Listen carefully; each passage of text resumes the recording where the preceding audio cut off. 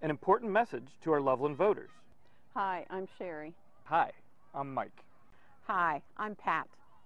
Hi, I'm Diane. Hi, I'm Patty. We are here representing Loveland Community Heartbeat Political Action Committee. Some of our members are here representing Democrats, Republicans, and Independents. And we like each other. We truly value each other's differences, and that's the way it should be. And over the years, we have endorsed both Democrats and Republicans for our city council. You see, Loveland City Council is a nonpartisan council. We endorse candidates who support the best interest of our community, period. Isn't there enough partisan politics at the state and national level? We don't need that in our city government. It's why you don't see a party affiliation on the ballot when you elect a city council person. And it even says so in our city charter.